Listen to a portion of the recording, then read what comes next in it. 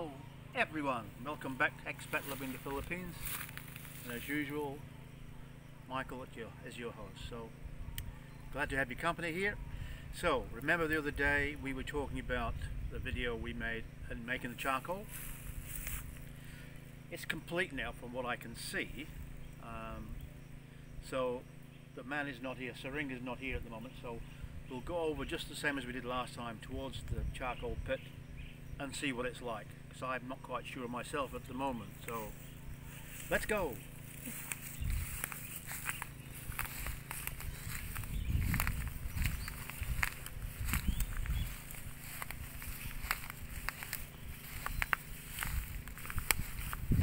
As we're getting closer, looks to me like it's a hell of a mess.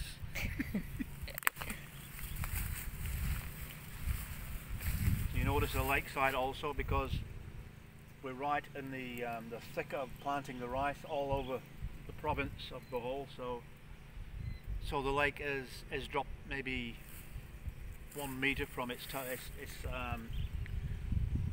highest level where it's allowed to go to. So we're still doing pretty good, because there's a lot of water used when the planting season comes. So we should be doing all right for maybe a year harvest of tilapia, but we'll cross that bridge later, shall we? Come on.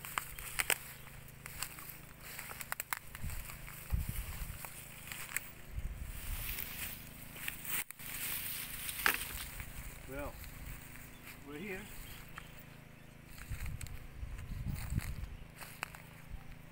Wow. This looks like an extinct volcano, doesn't it? Goodness me.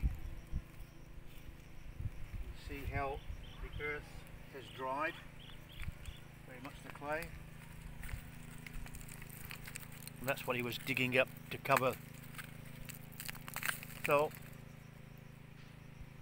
look at this. So maybe it just breaks it all off and puts it in his bag here. So virtually in the sack, the bags here, this is what he's, or we say, harvesting. So this is the charcoal that he's got, and see, and that's how one of the traditional methods of making charcoal here in the Philippines is like this. So I think it would be far easier. How the heck would I know? But like, well, most of them I've seen, they actually dug in a hole, and then they burn it in there, and then cover it over, then just move it all to one side, and then. But this, putting the dirt on, seems like very much like hard work for me. And if he fills another sack, which probably he won't, then it's a lot of work he's put in for 2.5 sacks of charcoal, which are worth about 100 pesos each. They're probably for his own use, of course, but they're not. It's not expensive to buy a bag of these from the market or anything, you know, so.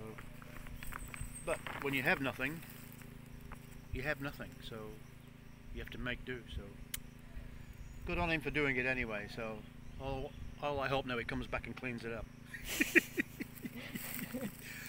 Or I'll be a little cross, as they say. But okay, we'll go ahead. So we'll make our way back now. Bonnie and one of our helpers, Mark, they're putting the finishing touches to one of our picnic areas. So we'll go and view that now, shall we? Thanks for watching this video though, and as always, take care and God bless.